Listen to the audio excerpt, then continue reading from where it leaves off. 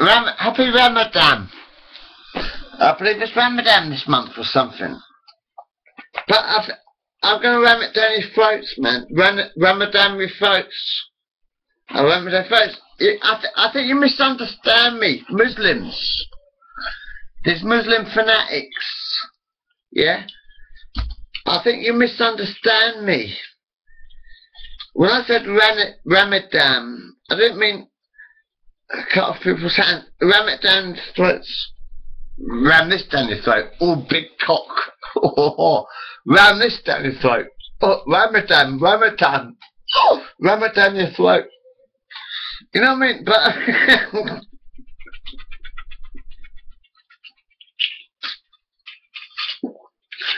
when I said, God said, lend me your hands. When I said, lend me your hands, you're not supposed to cut them off. I didn't mean cut them off. Because do you know that the Muslims, these Muslim fanatics, they're cutting hands off children. I saw them, I saw these Muslim fanatics crush a child's hand under a car. I've watched these Muslim fanatics crush a child's hand under a car. You sick fucking cunts.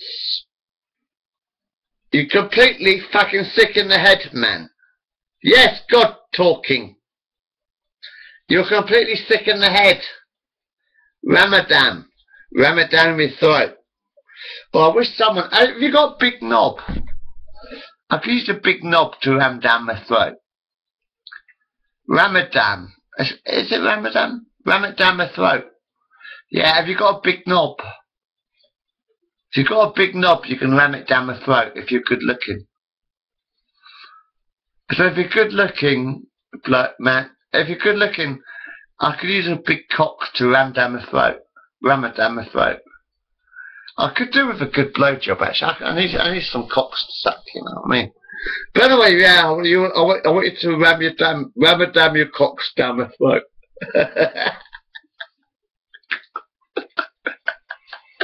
But the truth is, man, you cut off people's hands. There's Muslim fanatics, they're cutting off people's hands. No, I said, God said, lend me your hands. Now, when I said, lend me your hands, you're not supposed to cut them off. I wanted the hands attached to the people, because it's very inconvenient otherwise. But when I said lend me your hands or give me your hands, I didn't mean you're supposed to cut them off first. Here am I at the edge of heaven with a bag full of hands. Can you imagine how God must feel with his Muslim fanatics? Muslim fanatics, they cut off people's hands, right? Can you imagine God at the edge of heaven, right? He opens up the bag, and there's nothing but a pile of hands. Happy birthday, God. Thanks, you fucking cunt. You know what I mean? What sort of heaven are you? What is going on with your minds, man? These Muslim fanatics, what is wrong with your minds? There must be something very, very wrong with your brain. I think there is something very, very wrong with your brain. There's Muslim fanatics, you know, who cut off people's hands and cut off people's heads, and they're very, very sick bastards. And there's something very, very wrong with their brain. About these Muslim fanatics who cut off children's hands, they cut off people's hands. I said, lend me your hands. Look, when I said lend me your hands, I didn't mean cut them off. Okay? When I said lend me your hands, I meant your hands that are attached to your body, kind of thing. So that, lend me your hands. I didn't mean cut them off. Have we got a translation problem? Fucking... You're mad, you're insane, you're totally mad. When I said lend me your hands, I didn't mean cut them off. What use are people if they have no hands? What use are people if they have no hands? This Muslim thing is fucking crap. I'm sorry, man. I'm totally hate it. This Muslim fucking shit is fucking crap. Alright, it's Ramadan. I'm gonna ram it down your throat.